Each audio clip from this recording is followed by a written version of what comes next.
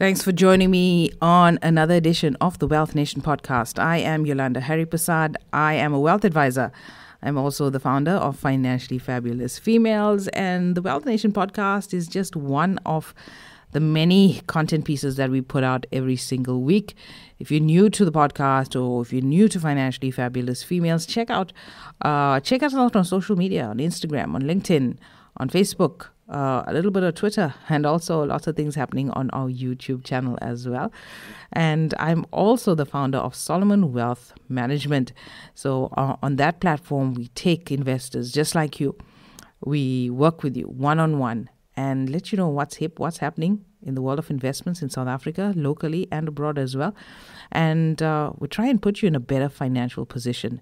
Now, it is my goal on this platform to give you easy, actionable tips, content and strategies that you can use to manage money well, to live abundantly, and to build generational wealth. And one way to do that is by investing for dividends. And that's what we're talking about in this episode of the Wealth Nation podcast. Now, there are plenty of advantages of investing for dividends. I love investing for dividends. It's really rewarding when you see real money coming into your portfolio every month, sometimes every quarter, and you can literally watch the interest and the return compounding right before your eyes. A good portion of my portfolio is centered around dividend investments. And investing for dividends, it's really rewarding, but it's important that we know the pros and cons before you get to start down the path of deciding on actual dividend investing strategies. So in this episode, we're going to go through a couple of those pros and cons when it comes to dividend investing. Let's start with the cons and get the bad news out of the way when it comes to dividend investments. It's that the payment of the dividend within that investment is not really a guarantee. So if a company that you're investing in starts to experience financial hardship, like we saw this during COVID-19, a lot of places locked down. For example, in South Africa, we're heavy on the tourism space. The big listed companies, Sun International, Sogo Sun, their business will completely shut down. No gambling, no hotel stays. So obviously, those were companies that could not pay dividends. So those dividend payments are not guaranteed. Sometimes they could even be reduced, suspended, or completely cut off. The second con of investing for dividends is taxes. Now, in South Africa, you have to pay dividend withholding tax even within your tax-free investments, if your tax-free investments are more advanced and not just the bank interest kind of thing. So in South Africa, we never had this. This was a recent thing. Since the early 2000s, I think it came out, where it started off with the lower percentage. Currently, to date, at the time of recording this podcast, our dividend withholding tax rate is 20%. Then, obviously, if you have offshore holdings where you get dividends from offshore sources, then depending on the tax code between and the tax treaties between South Africa and that related country, there's some rules there to make sure that you're not double taxed in the country of origin and here as well. But usually what happens, if you're with an asset manager or if you're with Solomon Wealth Management, and whoever we put your investments through, they handle your dividends payments on your behalf. For example, if you're with me and we're with an asset manager and I recommend the S&P 500, the asset manager would put in the investments for you. They'd pay you your dividend, and they'll also pay the dividend, the foreign dividend withholding tax on your behalf. You'll see all of that in your statement, but it is a pain to pay taxes. It's never very nice, but it's one of the downsides. But it can be an upside, but we'll talk about that just now. So paying those taxes, it reduces the amount you return on that investment. And every year or every time you get paid a dividend, you will have to pay those taxes. Now, an investor who has a growth strategy, who's looking for appreciation, he doesn't necessarily have to pay those dividend taxes or dividend withholding taxes, as we call them, in South Africa. Usually that happens when appreciation happens, and if you sell the units, then capital gains tax is triggered. The third thing when it comes to dividend investing is that growth is slow.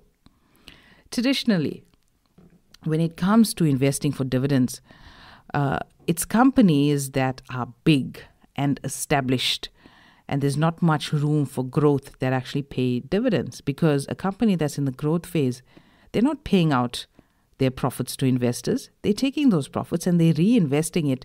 They are putting it back into research and development. They're busy expanding more manufacturing units, more stores, expanded distribution. So the big established companies with little room for growth will pay decent dividends, whereas the small startups with massive room for growth, they're not going to pay dividends. Typically, they're not going to be paying dividends. So traditionally, there might be no capital appreciation on that underlying asset. The first pro of investing for dividends is that you immediately start to receive a return on your investment. For example, as a wealth advisor, we offer our clients dozens of dividend indexes. So instead of you, as an investor, going on the Johannesburg Stock Exchange or an international stock exchange looking for which companies are paying dividends, doing all these kind of analysis, we just put you in an index. In an index that allows the professionals to actually go out and look for these stocks and monitor these markets and know who's paying what and how much of it they're paying. So you invest in this index, okay, and you don't have to wait for the company to appreciate and reach some success before you start receiving dividends. Those are big established companies. If you buy a day before the dividend is announced, you will get paid. Okay. In most cases, when it comes to dividends indexes, those might be paid quarterly. It might be paid biannually, but you're going to see real money coming in. Now, you can have that money come into your bank account, which is also nice. But obviously, as an advisor, it's always my recommendation, let that money go back into the investment and give you some super compounding. So it's pretty exciting. So it's basically money that's working for you, money working for you that's working for you. And it's multiple compounding that's happening right before your eyes.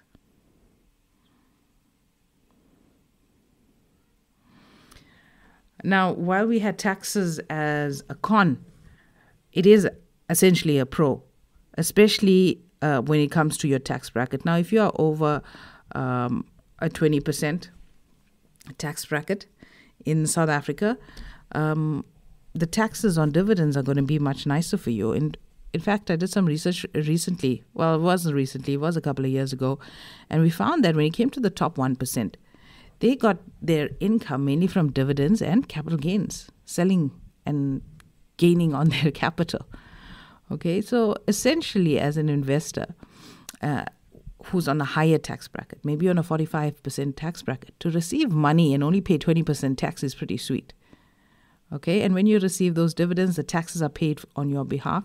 So when you make those withdrawals, or if that money comes into your account, it's not taxed in your hands, which is of a great advantage. It leaves you in a tax neutral position because the tax has been paid in your behalf, and also psychologically as well. 10,000 has come into your account, you don't have to pay tax on it. So the tax has been paid. It's kind of a bit of a mind game, but that's the benefit of the dividend withholding tax. It's one of the lowest forms of tax that you can get, especially if you're in a higher tax bracket. Also, if you're a company owner, you should be using this to your advantage when it comes to your income. But that's not a conversation that you should be having with me. If you're my client, we'll have that conversation. But if not, you should be speaking to your tax consultant. The fourth pro when it comes to dividend investing is, I would say my favorite, is investing in that index. The index takes away all of that hard work.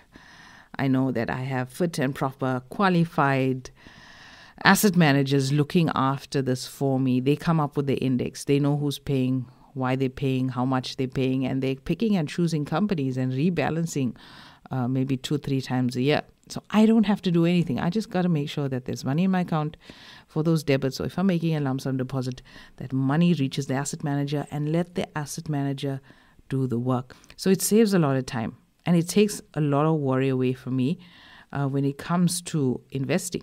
So I don't have to worry about investing for dividends anymore. I have my 2 indexes that I invest in. I get more control of my life. I get a lot of my time back. I'm not worried about, I don't have my head buried in my computer with tons of software trying to figure out who's paying and who's not paying and trying to follow the markets and all of that. Well, I follow it for my own, for business purposes, but not because I have to and trying to pick the right stock. There's a lot more other things to enjoy in life than trying to pick the right stuff when you can pay somebody to do it for you. So think and reflect. Go back and listen to the podcast if you need to, and reflect on what I've mentioned and try and figure out with how that aligns with your investment goals and your investment strategy. Does it make sense to your situation? Think about it. So if dividend investing is for you, reach out to me at Solomon Wealth. It's solomonwealth.co.za/get started. Click on the get started button, and then we can chat one-on-one on how we can include a dividend investment strategy as part of your portfolio where the risk is low, but you're growing over the long term. That's it for me on this edition of the Wealth Nation podcast. I'll chat to you soon.